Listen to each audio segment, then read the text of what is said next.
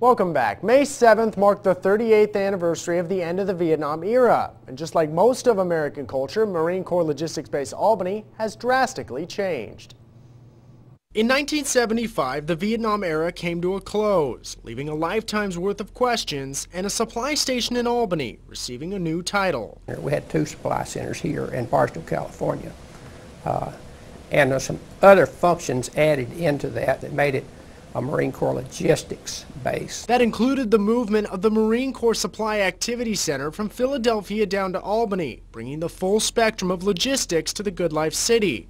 But before that move, the base looked a bit different than the one we know today. It was quite different then. There was a lot of things that's here now that was not here then. Of course, one of the primary things that was here that you don't see so much of now was Marines. There was a lot of Marines aboard this base back during that time. Marines were assigned to work as mechanics, warehouse detail, and in the overall preparation of supplies to be shipped to soldiers fighting in Vietnam, something veterans say they couldn't have lived without. It is so crucial in a wartime effort to get the needed supplies. I mean, it is so, even the smallest things. And Laney says bases like MCLB Albany to other countries is a novelty. People just don't have, I mean, other countries don't have that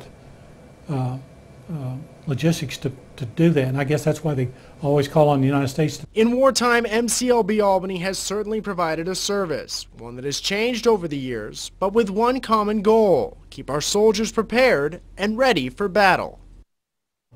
And through the process of digging up all the different information there, I also learned that 2 main supplies are what soldiers in Vietnam looked forward to most: dry socks and toilet paper.